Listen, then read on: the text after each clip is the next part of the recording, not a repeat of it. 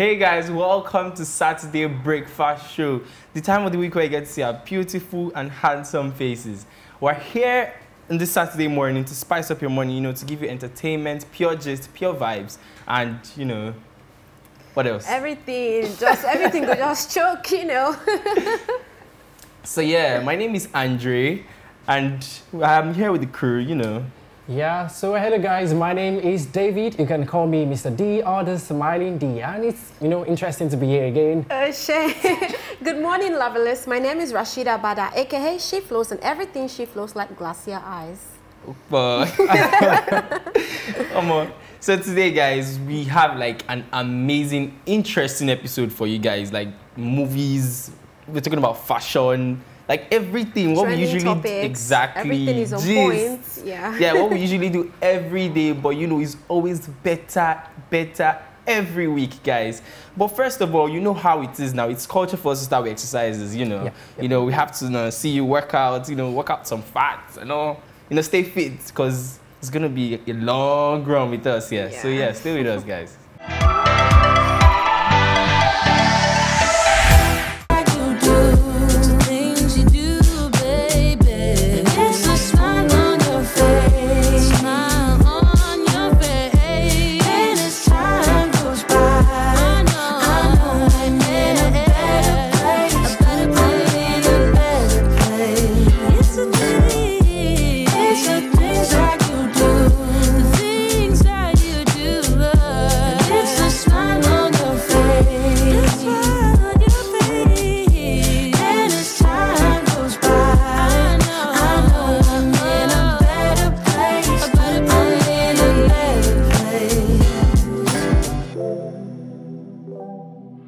I've been thinking about your smile.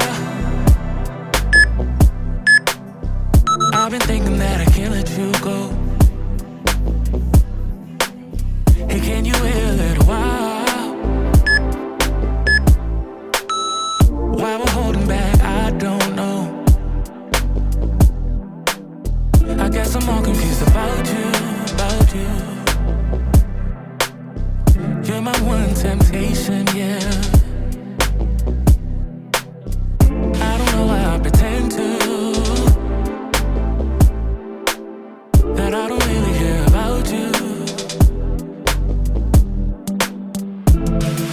Maybe I'm indifferent. Maybe I'm not thinking straight. I know I shouldn't play these games. Oh, maybe I'm indifferent. Maybe I'm not thinking straight. I know I shouldn't play these games.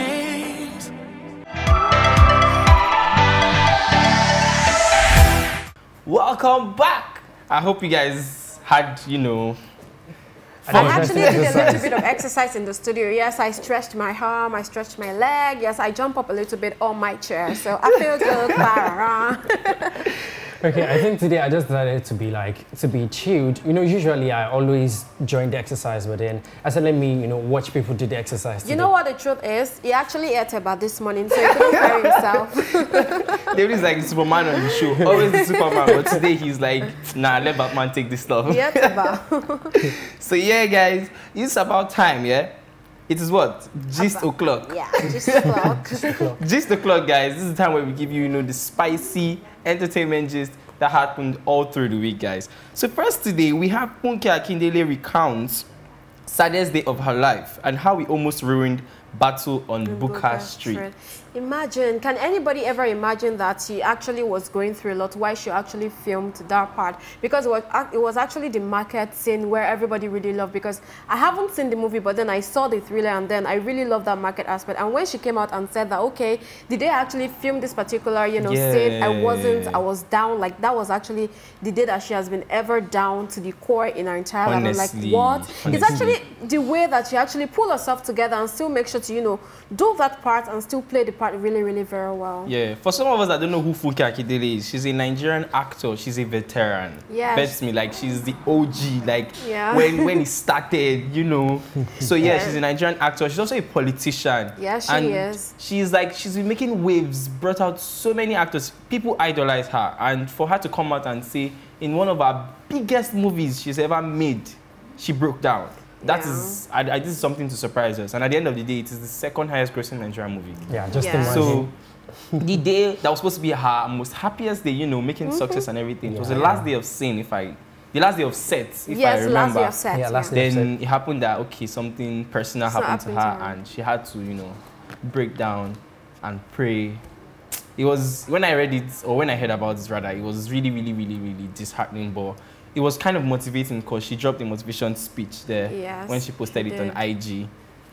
So what do you feel about the whole thing? So, you know, for me, I just always like, I used to feel very happy when I see that these people that we really do look up to are always, you know, they're always perfect at hiding their troubles, their worries, and you know, giving us a very interesting show. Look at, you know, just look at what she did on the movie. Nobody could ever tell. You understand? Like, she was able to box in that challenge. She was able to box in that, you know, whatever she was going through then, and she gave us a perfect show. I'm just so happy that, you know, she did not let trouble weigh her down. She did not let that, you know, that stuff get to her to the extent that the movie would have been, you know, because, you know, let's just assume that she had, you know, allowed that to weigh her down. Like, I don't think we would have that, you know, I don't think we would have that movie. And the fact that she came out to, you know, tell us this stuff, it shows us that she's human. Like, it gives us this connection with the celebrities, that celebrities are actually human and they go through these stuff too. That it's not really about the money and the success, but it's about how you keep going when you face these challenges. I like the fact that she actually, you know, shared this story. This is actually going to be like a motivation to us that we don't have to always be strong. It is okay to break down. She had a moment and she was able to, you know, come up and, you know, just cover up for herself. I mean, nobody could ever dictate something like that happened to her. Nobody could have. And I love the fact that, I call her Jennifer, actually. I love the fact that she's always breaking her own record. Imagine, she actually broke her own record. I mean, she broke her own record. Her movies are the two highest grossing Nollywood movies. I mean, that is incredible. This is mind-blowing. And for me, one thing I really like about Funke is the fact that she, you know, she puts every energy into promoting her movies. Aside to the energy that she channels into, you know, filming and all of those stuff, like, she goes the extra mile to promote that movie, to like make sure that the movie is everywhere. The movie premiered in Nigeria, you know, they actually had the movie in cinemas abroad as well. So I just really love, like, I love that about Funke. So on the video she posted on IG, she captioned with motivating words. She wrote, "No matter how much one gets beaten down in life, one must always stay strong, because like the quote above says, we become the most vulnerable when we cower in fear. When we give in to our sadness, it means we have allowed our weakness to overtake us, and nothing can be achieved in life with this type of attitude. Never be afraid to do mistakes. Never stay down when you fall. Make sure you rise and keep moving. Never be intimidated. Always believe in yourself and give no room to doubt." Words. I mean, that is a whole lot of words right there. Somebody could have just read this stuff and be like, I want to be the biggest hotel in Nigeria. Yeah, sure.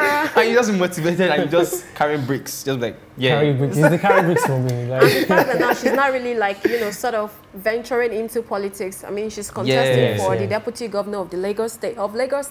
So I just like, okay, while you are, you know, being our deputy governor incoming, we don't know yet because the election hasn't taken place. Is she going to still be acting movie? Because I definitely still want to see her on Jennifer's Diaries. I think she would, even though it's going to be a busy life for her. Yeah, it's definitely going to be busy. Yeah, but she would, because she's our mama now. You don't because know? According to one thing I saw on the media, I don't know if it's actually accurate, it said that she's actually going to be dropping movie while she's, you know, taking up the seats. If she wins the election. That's cool. She is a very strong woman, and I believe that she would be able to manage both roles. Yes, because honestly, I still want to keep looking forward to Jennifer's Diaries. I love those stories. Jennifer's Diaries, that one was like I don't know, the OG of the Nigerian movies back then. No, it's actually not the OG. It's actually Sulia Konwaye Roko. I forgot. That was actually what brought her into the limelight. I still remember.